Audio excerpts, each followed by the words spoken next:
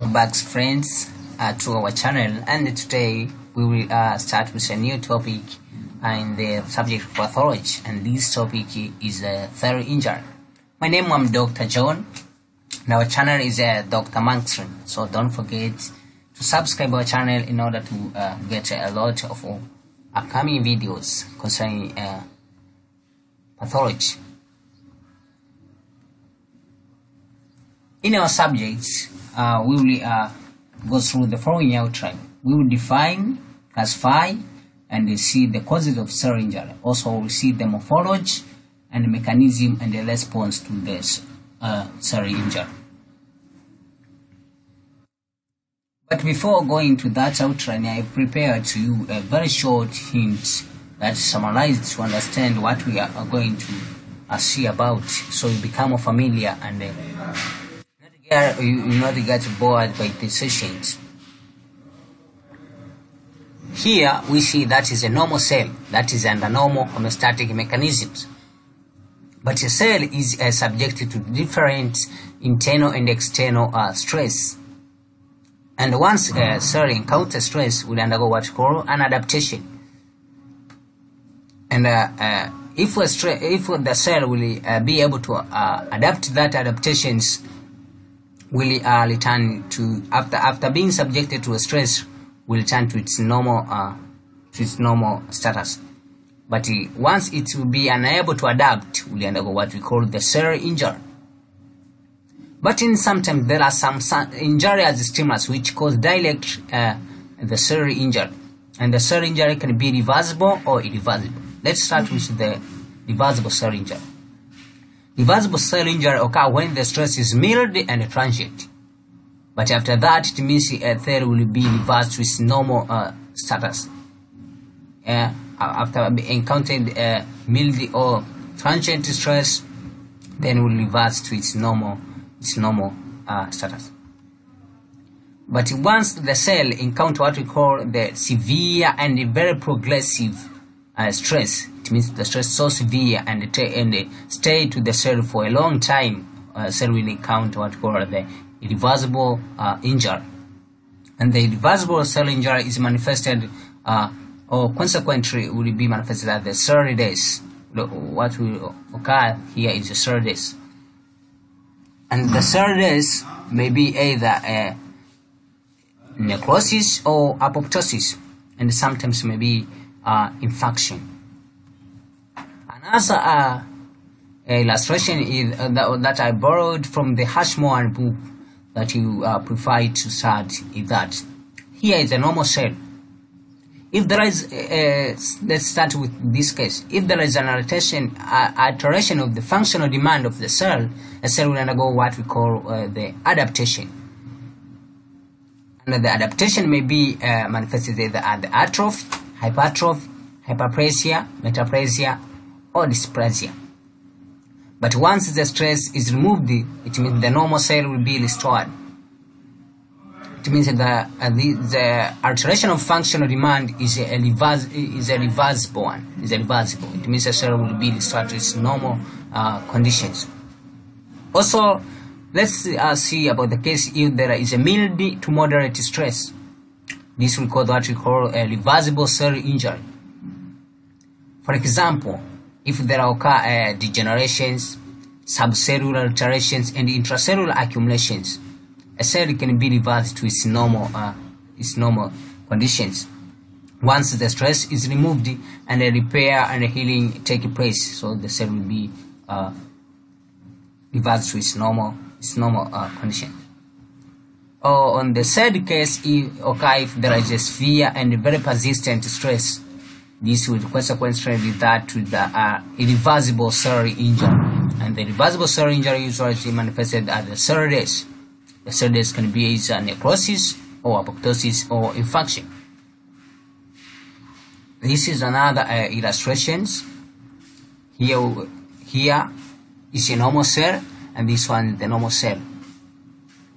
So here, suppose this is a reversible cell injury. Reversible cell injury, for example, if there is a swelling of the endoplasmic reticulum and the mitochondria, and sometimes you have the membrane breaks, Also there is a disruption in the myelin figures. These are the conditions that can lead to the reversible cell injury. But once this is progressive, will that what we call irreversible.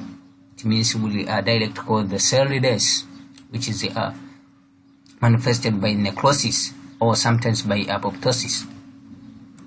Let's go to start from our outline after looking at a very short summarized hint about our sessions. For the case of the definition of the cell injury refers to the sequence of events that occur within the cell that follow either after the excessive physiologic stress or pathologic stimuli. And this, it may be due to a variety of stresses. As I said that a cell encounter different stress from the internal environment or external environment.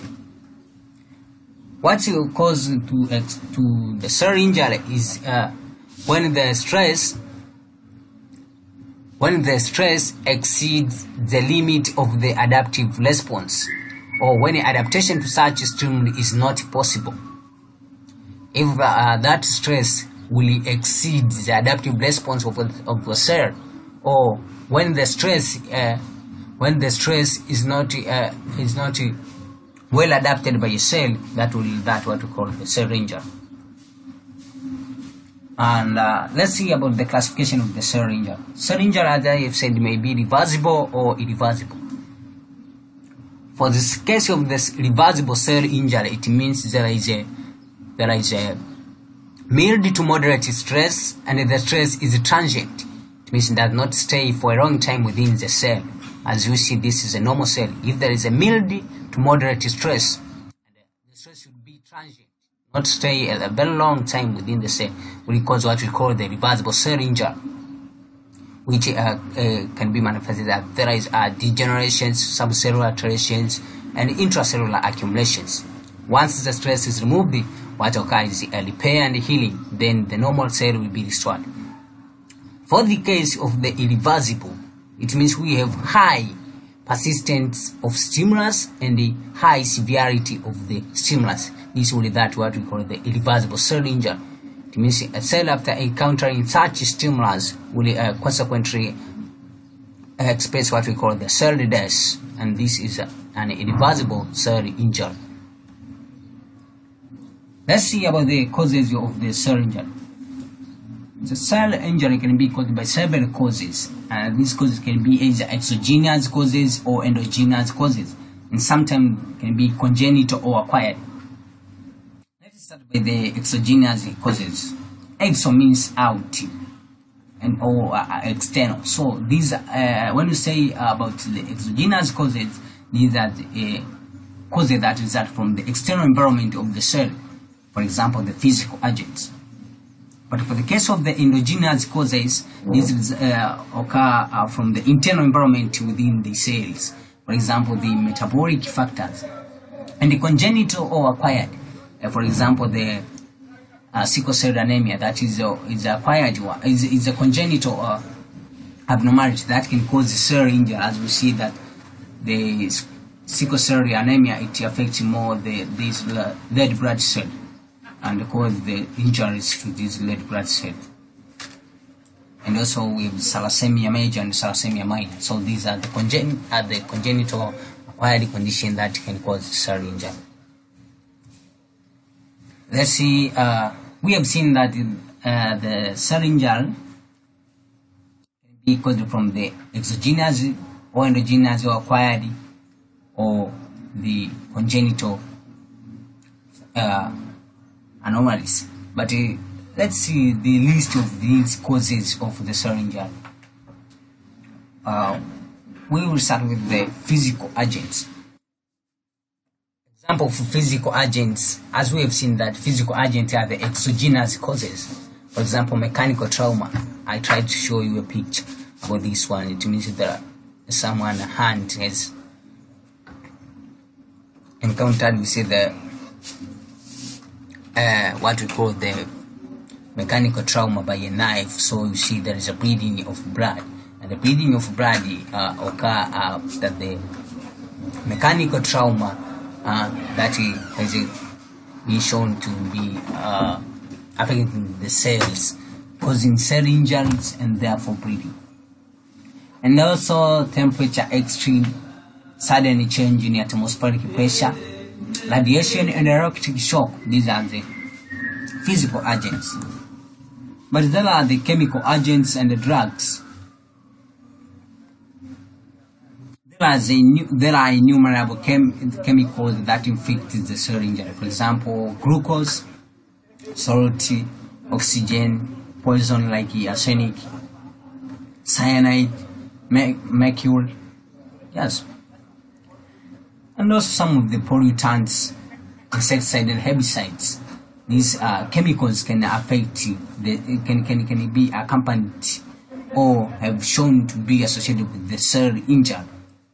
And some of the infectious agents, for example, some of the microbes, especially those intracellular obligate microbes like Mycobacterium tuberculosis, Mycobacterium tuberculi, Mycobacterium leprae. These are the microbes that have been shown to be associated with the cell injuries. And also some of the parasites like Plasmodium falciparum parasites, these that divide within the cell, are said to cause the cell injury. Also, some of the immunologic reactions. The immune system is a double-edged sword. Once we say the double-edged sword, it means on one side is advantageous and on another side is disadvantageous.